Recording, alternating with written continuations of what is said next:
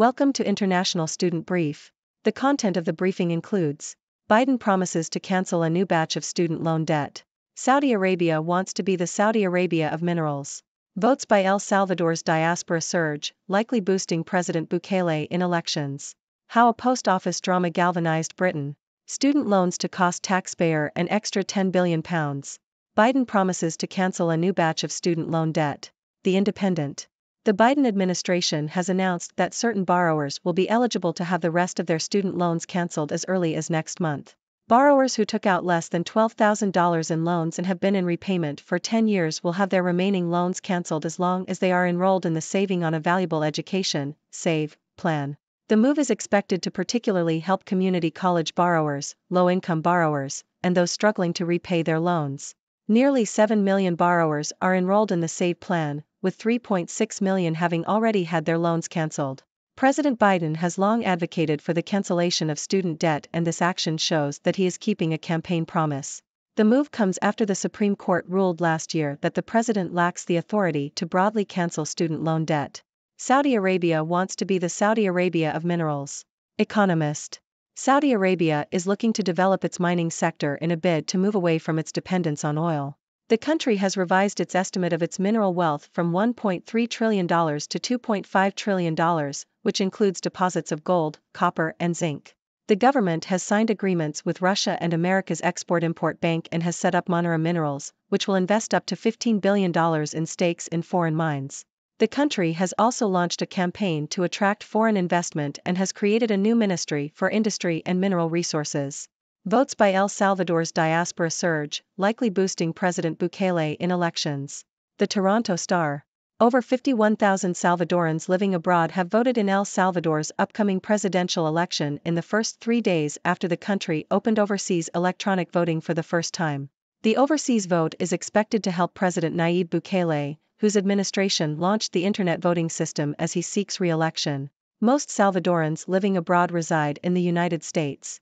Bukele is considered extremely popular among Salvadorans due to his crackdown on gang violence. However, opposition leaders and observers have accused him of undermining democracy. Bukele's bid for re-election, in defiance of a constitutional ban on second terms, has also been criticized. Critics also raised concerns about the transparency and security of the online voting system.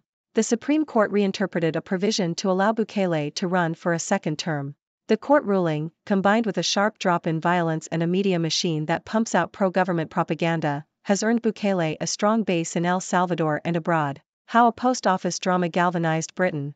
Financial Times. ITV's drama series about the UK's post office scandal, Mr. Bates vs. the Post Office, has been successful in changing the country's political debate, 2 months after the broadcaster failed to capture attention with a reality show featuring Nigel Farage. The series, which recounts how sub-postmasters were wrongly accused of theft due to flaws in an IT system, has led to politicians from all parties demanding swifter justice. The show's success has been attributed to the British public's sense of fair play and its depiction of an institution corrupted by outsourcing and corporate hierarchies. Student loans to cost taxpayer an extra £10 billion. Telegraph. The Institute for Fiscal Studies, IFS, has warned that the cost to taxpayers of funding student loans is set to surge by over £10 billion, $13 billion, per year as interest rates rise. The IFS predicts that the government will now incur a loss on loans which are and are not fully repaid by graduates due to rising borrowing costs. The government's borrowing costs for student loans have historically been lower than the interest rates charged, enabling the government to make a profit on the debt. However, higher interest rates have increased the funding costs of student loans from 1.2% to 4%, exceeding the expected interest rates charged on student loans. High interest rates add £10 billion to cost of England's student loan system. Financial Times. The Institute for Fiscal Studies has stated that higher interest rates increase the likely cost of England's student loan system by more than £10 billion a year, although this will not be captured by official measures. The think tank stated that the UK government could expect to make a total net loss of £7 billion a year on loans for people starting courses last year, compared with an annual profit of £3.2 billion if the government's own borrowing costs had remained at their late 2021 level. The difference is due to the annual yield on 15-year gilts rising from 1.2% to 4% by the end of 2023. In Charleston, Biden tells black voters they don't count to Trump. Bloomberg. President Joe Biden traveled to South Carolina to appeal to black voters, who are crucial to his re-election chances. Biden spoke at a historic black church and invoked the history of the American Civil War, arguing that former President Donald Trump and Republicans are seeking to disenfranchise black Americans. Biden needs black communities in Atlanta, Philadelphia, and Detroit to turn out in November in order to carry states that will decide the 2024 election. However, polls show that black voters have grown increasingly frustrated with the administration on key issues. Well, my dear viewers, it seems like we've got quite the lineup of news today. From student loan debt cancellation to Saudi Arabia's ambitions in the mining sector, and even a drama series that has sparked political change in the UK. And let's not forget about President Biden's visit to South Carolina to appeal to black voters. So, let's dive in and analyze these stories, shall we? First up, we have President Biden's promise to cancel a new batch of student loan debt. Now, this is a topic that has been hotly debated for quite some time. But it looks like Biden is finally taking action. Borrowers who meet certain criteria will have their remaining loans canceled, which is expected to help community college borrowers, low-income borrowers, and those struggling to repay their loans. It's a step in the right direction, but keep in mind that this will only apply to a specific group of borrowers. So, if you're not part of the lucky few, you might still be stuck with those student loans. Next, we have Saudi Arabia's ambitions to become the Saudi Arabia of minerals. It's no secret that the country has been heavily reliant on oil for its economy. But now, they're looking to diversify their industries, and mining seems to be the way to go. With an estimated mineral wealth of $2.5 trillion, including deposits of gold, copper, and zinc, Saudi Arabia is making moves to attract foreign investment and develop its mining sector. This could be a game changer for the country and its economy. Moving on, we have El Salvador's upcoming presidential election and the surge in votes from the diaspora. Over 51,000 Salvadorans living abroad have already cast their votes, and this is expected to benefit President Bukele, who launched the internet voting system. Now, Bukele has been praised for his crackdown on gang violence, but he's also faced criticism for undermining democracy and seeking re-election despite a constitutional ban on second terms. It's a complex situation, but it's clear that the overseas vote is having an impact on the upcoming election. Now, let's talk about a drama series that's making waves in the UK. ITV's Mr. Bates vs. the Post Office has managed to galvanize the country and change the political debate.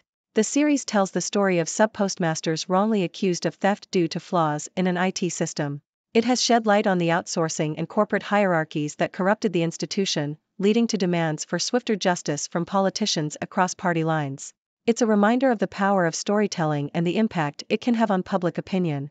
And finally, we have President Biden's visit to South Carolina to appeal to black voters. Now, black voters are crucial to Biden's re-election chances, but recent polls show that there's growing frustration within the black community towards the administration on key issues. Biden's speech at a historic black church aimed to highlight the efforts of former President Trump and Republicans to disenfranchise black Americans. It's a critical moment for Biden as he seeks to maintain the support of black communities in key states. Well, there you have it, folks. A lot to unpack today. From student loans to mining ambitions, from elections to political dramas, and even the delicate dance of appealing to voters. It's a lot to take in, but that's what we're here for. So, what are your thoughts on these stories? Do you have any burning questions or insightful comments? Don't be shy, let's discuss. Thank you for tuning in. The content above showcases the latest briefing reports and analytical synopses, thoughtfully curated by the 6Do team. These insights stem from a wide array of reputable media outlets, think tanks, government sources, and specialized experts worldwide.